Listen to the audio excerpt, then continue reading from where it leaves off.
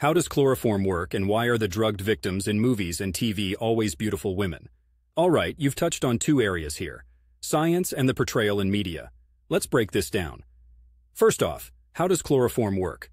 Chloroform, chemically known as trichloromethane, is a pretty potent compound that affects the central nervous system. When inhaled, chloroform vapors depress the central nervous system, leading to dizziness, disorientation, and eventually unconsciousness. It's not instantaneous like in the movies. It takes a good 5 minutes of inhaling an adequate concentration to knock someone out. Chloroform, by the way, is highly toxic and can seriously damage the liver, kidneys, and heart, which is why it's no longer used for medical purposes. Now, the second part of your question is more about social cliches and stereotypes in media. I'm grateful we're starting to question why these stereotypes exist and are challenging the status quo of damsel in distress storylines. The portrayal of beautiful women as victims has its roots in the damsel in distress trope that's been baked into storytelling for way too long.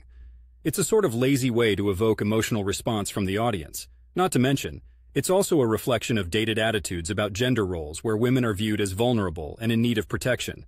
Pretty archaic, right? But the times are changing. Audiences these days crave complexity and depth.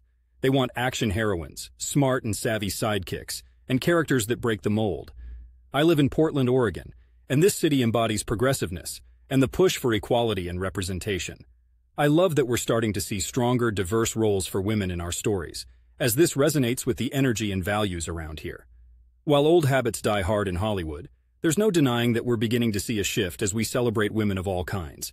The empowered, clever, and fully dressed for success types who don't always cave under the chloroform-soaked rag. So, while the science of chloroform holds up to the scrutinizing eye, the perpetual victim casting does not.